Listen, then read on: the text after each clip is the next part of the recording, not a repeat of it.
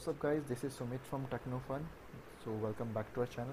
So today I'm here with an first lab exercise in Hive. So the basic understanding of Hive, how to create databases in Hive, how to create tables, how to create how to load data inside your tables. Okay, so what we'll be doing in this today class, this is the assignments. First, create the text file in Hive, create a database in Hive, create a table employee to store that text file inside that table, get the structure of employee, and finally do the some select statement in your employee table. Okay, so let me first start it. So first you need to create the text file. So I'll go inside my files. This is Ubuntu. Okay, so you need to have the Ubuntu system to let's get started with Hive. Okay, so first of all, this is my employee.txt file. So this is how the data I store inside that text file. Okay, so after that you need to create a table. First of all, if you want to create a table, you need to have some database, right? So first of all, let me tell you how to create a database. So type Hive, hit enter. It will redirect you to inside that Hive environment. Okay, once you are in Hive environment, you can create the database. Okay, basically you need to create database first, then only you can create all the tables inside the database. Okay, if I do show databases, okay, and you'll be seeing all the database available here. Okay means the your command has successfully completed, and default is a default database created by Hadoop, and project TV which I have created for myself. Okay, so we'll first create database and testing. Okay, and semicolon. It will create the database. Okay means you have successfully created that database. Okay, let me show databases again, and your database will be there. So if you want to do any operation inside your database, you need to first select your database. Okay, so what is the command? Type use your database name, testing, semicolon, hit enter. That means whatever the operation would be performing here, that will be getting stored inside your database testing. Okay, so now we are good to go with create table statement. Okay, so if you will see here, you need to create first text file which we have already created. Okay, you need to create a database which have already created with the name of testing. Create a table employee to store data in employee text. Okay, first of all we need to create employee table with the column names here.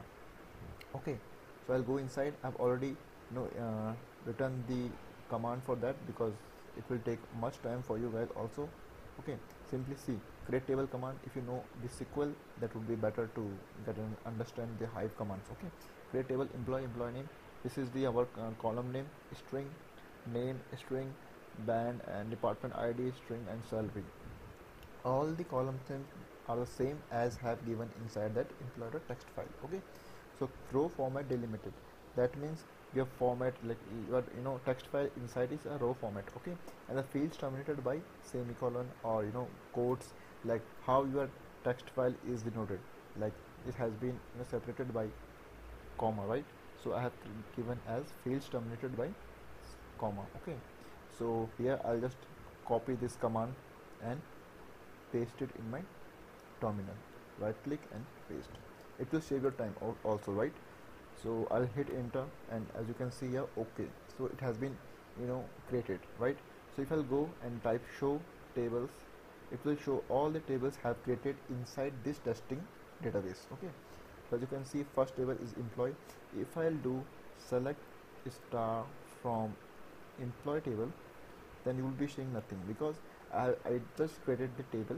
I didn't create any I have not loaded any data inside that text file like employee table. Okay, so if you will see our assignment, I have written like create a table employee which we have already created to store data in employee.txt under your created database.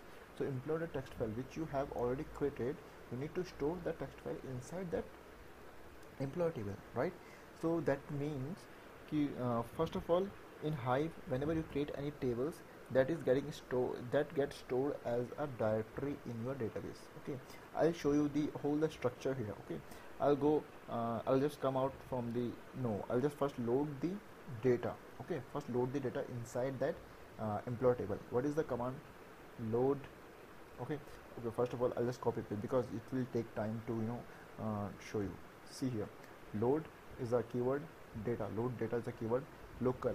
If you giving local, that means you need to give the path, like from your local it is being copied. Okay, so if you don't give any local, that means it's getting data from your Hadoop cluster, like HDFS file system. Okay, so I've given local, that means it's my normal file system, my directories. Okay, local in pipe is a keyword, and from where, like which file, like home, OSD, that my folder, employer, text file, first file which we have, from from where we are copying that data, load that this table, this data inside that table name, employee into table.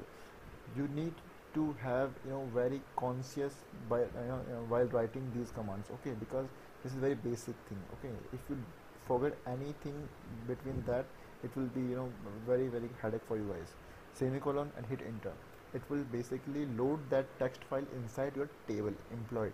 If you type select star from employee, so you will see the data. Okay, so you can see here the data are coming as as in a format. Okay, but you will be if you notice that the column names are not fetching, right?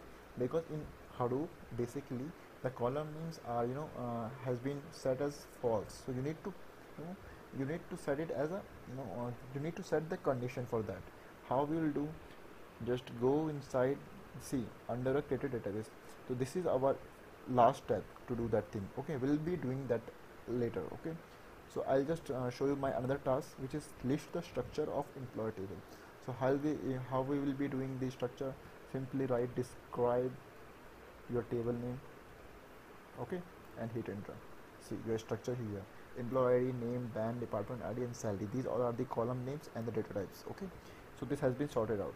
So what I first of all I'll show you where this employee table has been created and where it is getting stored. Okay, as I've already told, in Hive whenever we create the table, it gets stored inside the Hive warehouse as a directory, Okay, so I'll come out from the Hive. Okay, control C and then type Hadoop FS.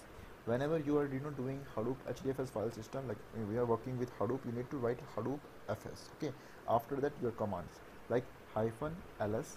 I'll be listing all the directories files which are in my home directory. Okay, as you can see here, see in Hive. Okay, my data I've told that I've told many times to you guys, it is getting stored inside your database.